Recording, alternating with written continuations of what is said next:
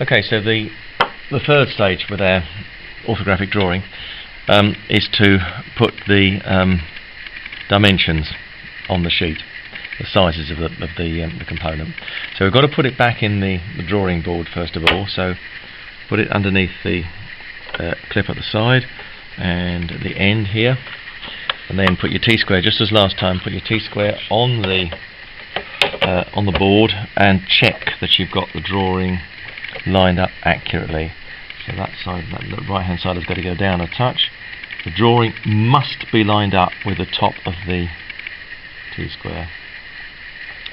Okay, so what we need to do now is put our dimension lines on. Now when you dimension or put your sizes on, you always measure from the same edge. So start off about 30 or 40 millimeters above the top of the top drawing, the top of the plan view, and draw a faint dimension line like that. And then you put you need to mark in from this left hand side. You need to mark on the position of this line, so about 12-15 millimeters down, line across there, and then these other lines.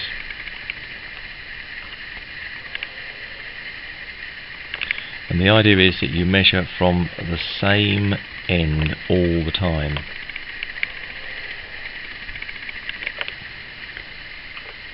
That's not quite right, is it? I need to go just to this one.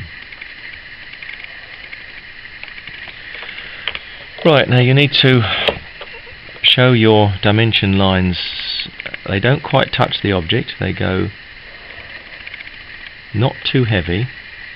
They should be slightly fainter than the line, the outline of your drawing, and just above, and not quite touching it, just above the dimension line itself.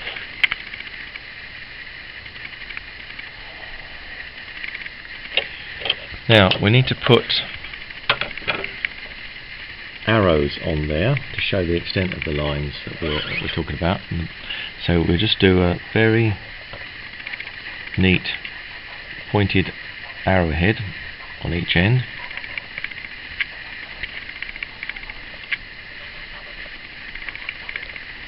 And then we need to print the sizes on. I can't remember what they were. I think 195 at the top. So keep your printing about 6 millimeters tall. That one is 179. Oh, that one was 110. I remember that one.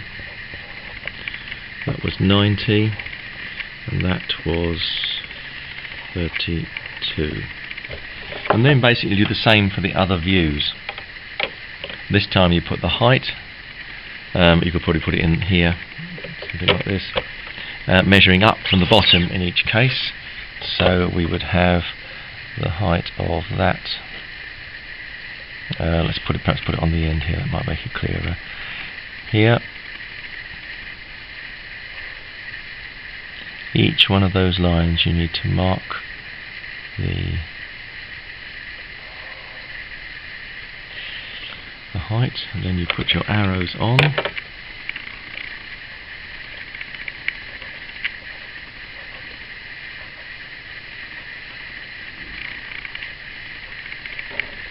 And turn it on its side so they're all read from the same direction. So it's 10, that was 10. That one I think was 15. That middle one was 20. And that was 32. And then with your T-square put the other lines in. Once again, they don't quite touch the object.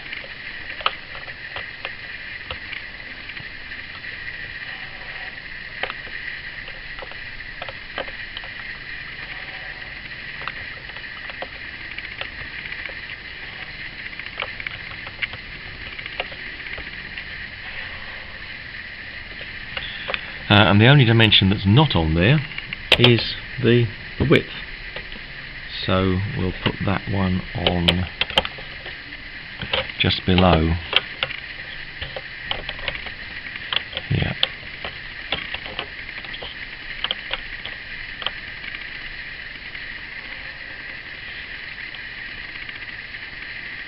So the dimension lines don't quite touch the object.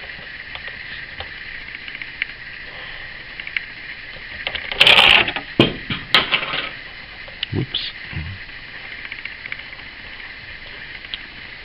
Now most drawings have a border around them, so approximately 10mm from the edge, put a border around. You won't better draw it over that clip, so just ignore that.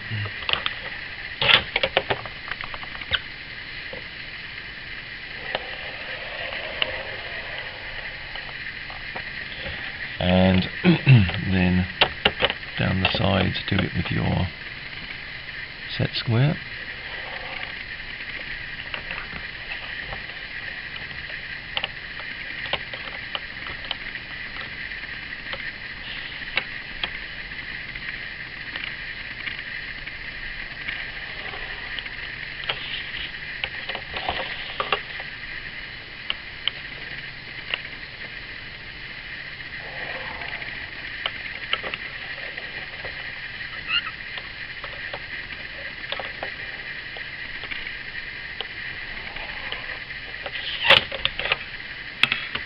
Right, that finishes your drawing.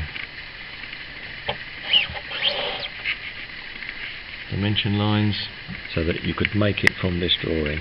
All the lengths, all from the same end, the heights, and the width.